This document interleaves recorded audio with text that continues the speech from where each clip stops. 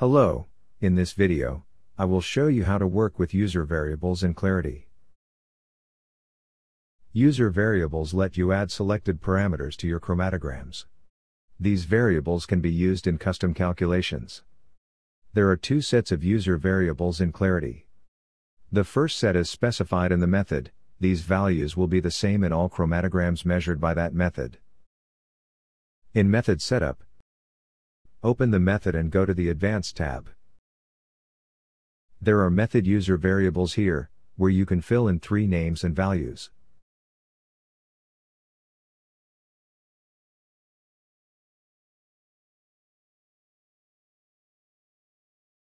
Save it.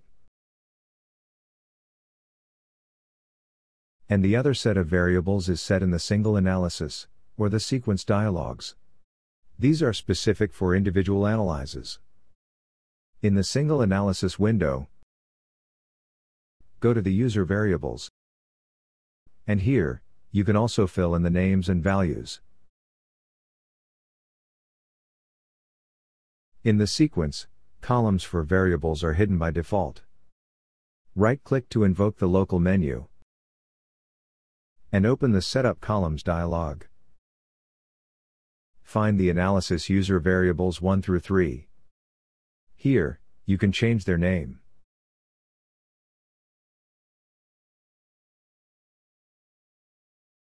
Click Show to move the column to the shown section. Click OK.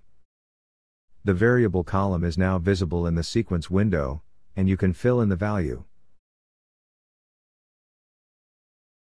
When a chromatogram is measured with a method containing method user variables, and some user variables are defined in the analysis, the resulting chromatogram will have both these variables filled in. In the chromatogram window, you can see the variables,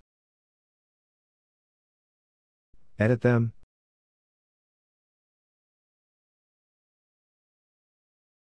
and use them in user columns calculations.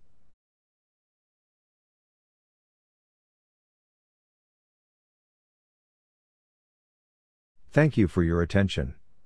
For more videos, check our YouTube channel.